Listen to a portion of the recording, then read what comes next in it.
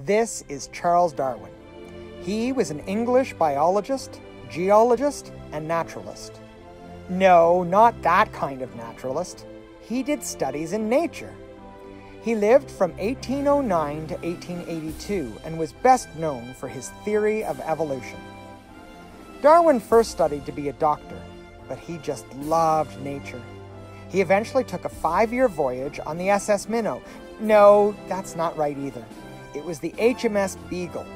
He traveled around the world and noticed the similarities and differences between animals and birds wherever he went. This made him think about why.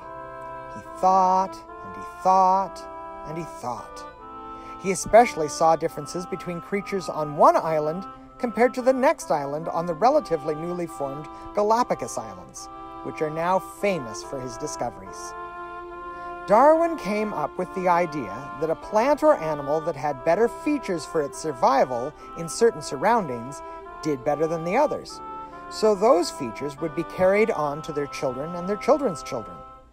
It's like an awards show where people get rewarded with a long life when they do things that are safe and smart. When they don't, they get the Darwin Award for the natural selection that takes them out. Take a person who is warned that the ice is thin. Stop! The ice is unsafe. If they turn back, they survive. Good for them. Stop! If they keep going anyway, they don't survive.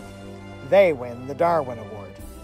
If a person is shooting an arrow safely, they might get the bird, but if they shoot straight up, remember Newton's law of gravity that told us that what goes up must come back down? Yep, another Darwin Award. Survival of the fittest, or in this case, the smartest.